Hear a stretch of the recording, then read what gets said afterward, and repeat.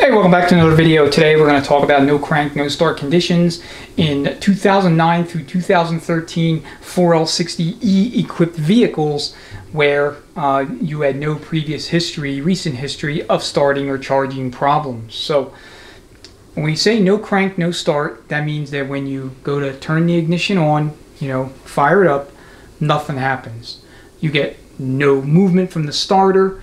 You get no movement or no activity from the engine. It's just simply dead.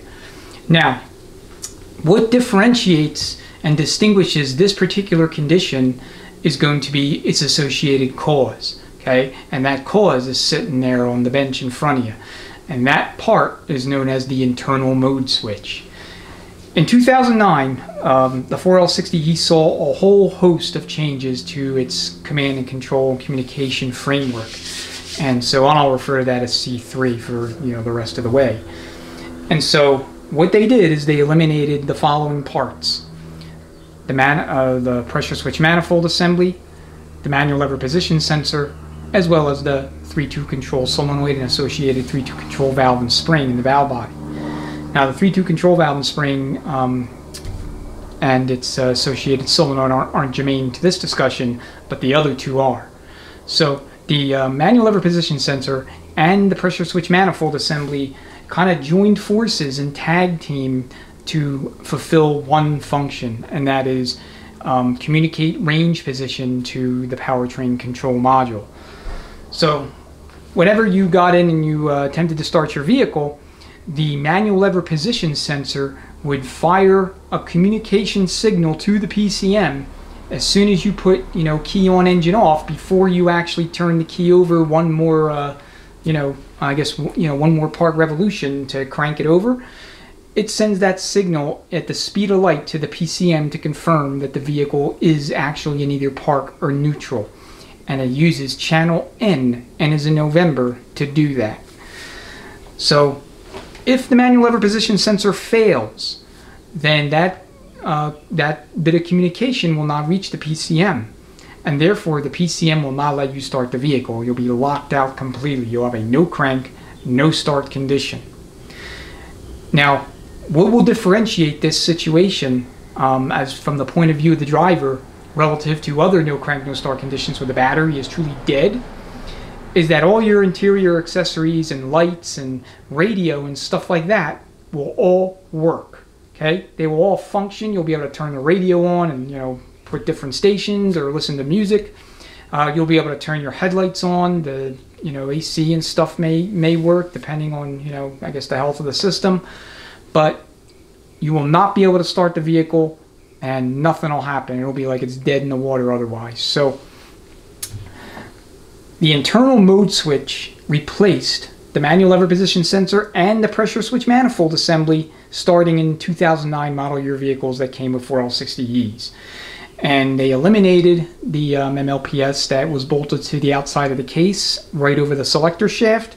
And then they also eliminated the pressure switch manifold assembly, which, again, in concert with the MLPS, was communicating range position on a continual basis.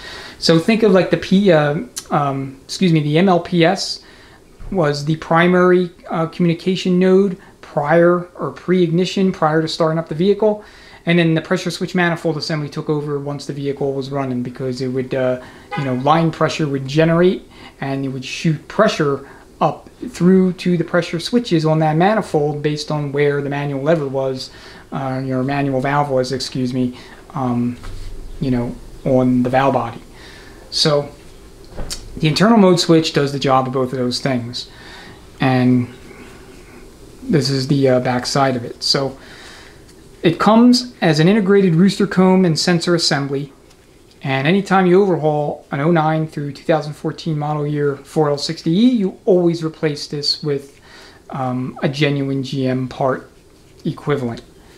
All right, never ever buy an aftermarket sensor or switch. So these secure to the selector shaft via a roll pin, and the roll pin is very easy to knock out, and it's very easy to reinstall or install the new one.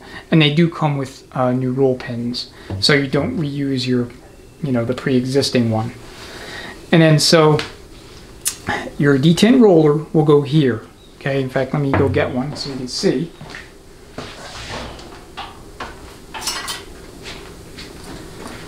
So your detent roller is going to go right in here in this position. And then as you're moving through the detents, you know, this will click over multiple times.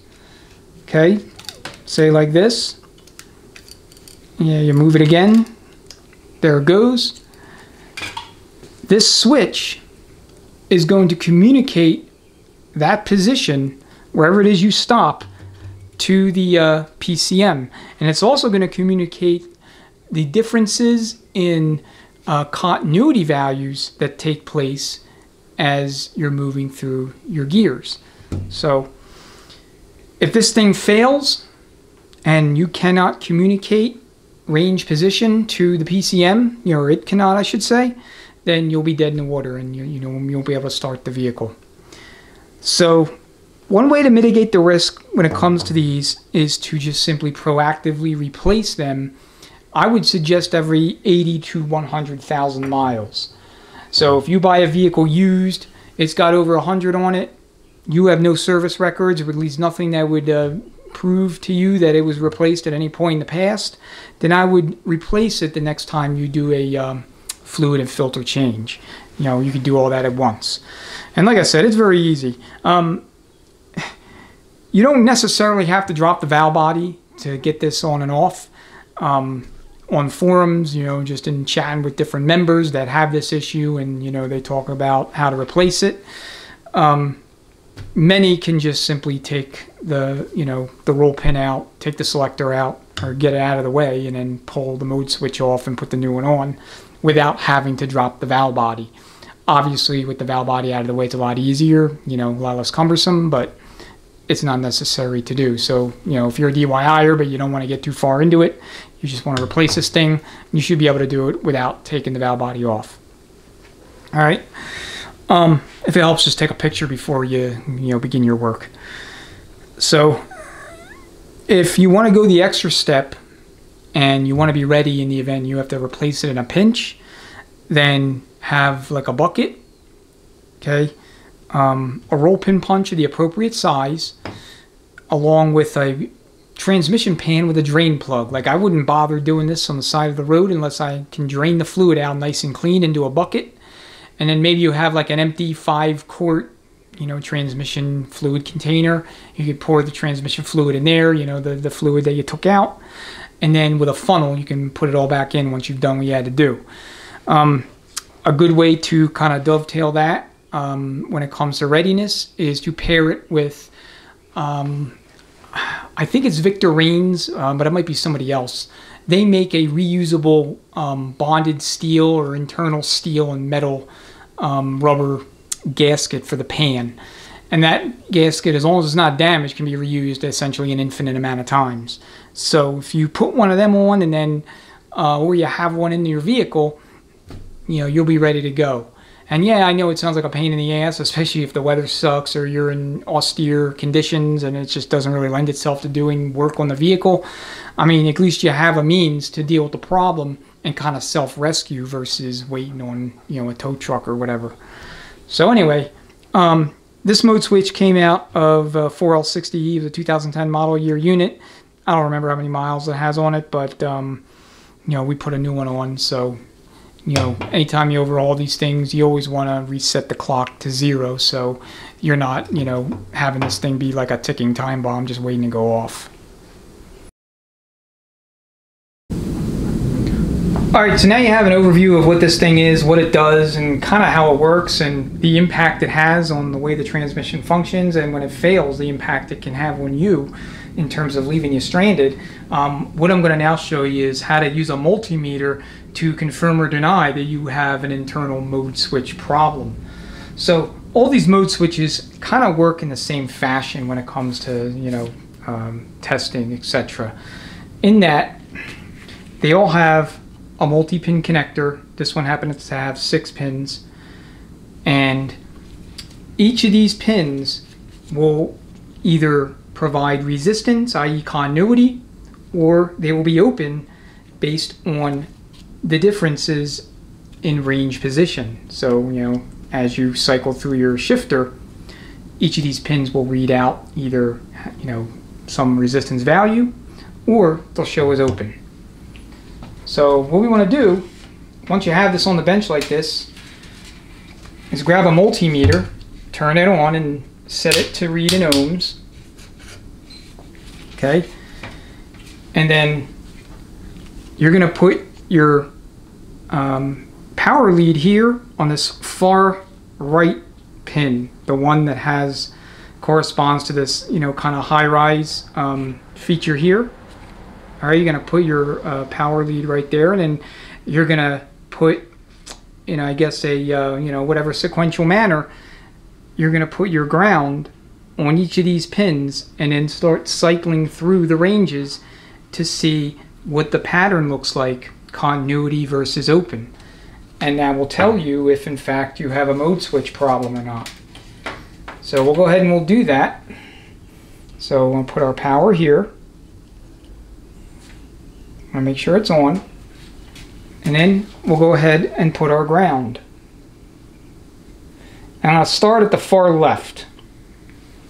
Alright, so right now we have continuity in park.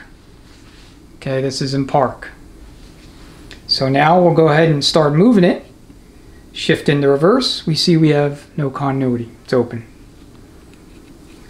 Neutral. Continuity. No continuity in drive. D3. 2. Or manual low. So you can go in reverse. Continuity there in neutral. Nothing in reverse. Now we're back to park and we have continuity. So now I'm going to move it over to this next pin. We still have continuity in park. Nothing in reverse.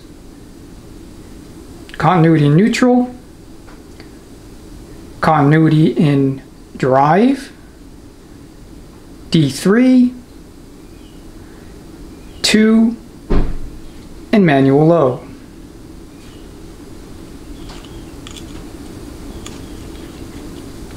Okay, we'll move it over. Start again. Continuity. Continuity. Open. Continuity.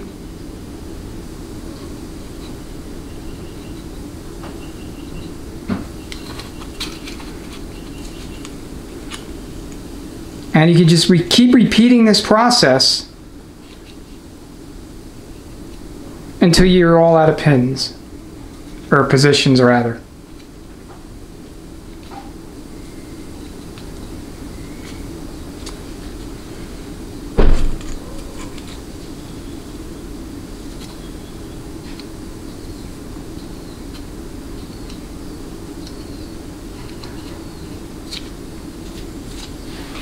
Alright, so that's how you test an internal mode switch. I've tested 4 of these and they all, you know, they all produce the same values, at least the 4 that I have. I've been looking all over online for like an official IMS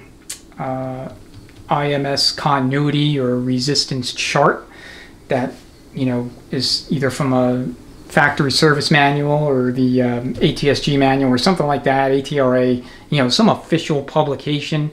But I have not been able to find one, so I've just been making my own with the mode switches that I have just laying around the shop. So feel free to leverage what I have. If you're not sure about it, then, you know, don't use it. But this is how you conduct the continuity testing to confirm or deny that you have an internal mode switch problem or failure.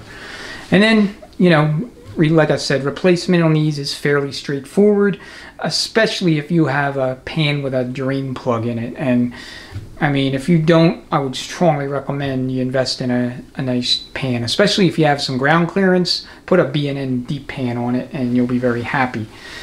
Makes changing out fluid or draining the fluid a hell of a lot easier, less messy, and you have an extra couple quarts of capacity. I think they add 3 quarts for every single one of their pans for all makes and models of transmissions. So it's a good upgrade, especially if you live in a hot, arid, dry climate like I do. Transmission temperatures need to be kept under control. So anyway, that's the video. Hope you enjoyed it. Hope you learned something, or you can apply this information to solve a problem you may have that's related to the IMS. If you have any questions or you want to see other topics delved into as it relates to 4L60Es or any GM or Ford Dodge transmission, just let me know in the comments and I will look to prioritize it as soon as I can. As always, thank you so much for watching. Greatly appreciate your viewership. And until the next time we meet up, enjoy the rest of your day or evening. Take care. Have a good one.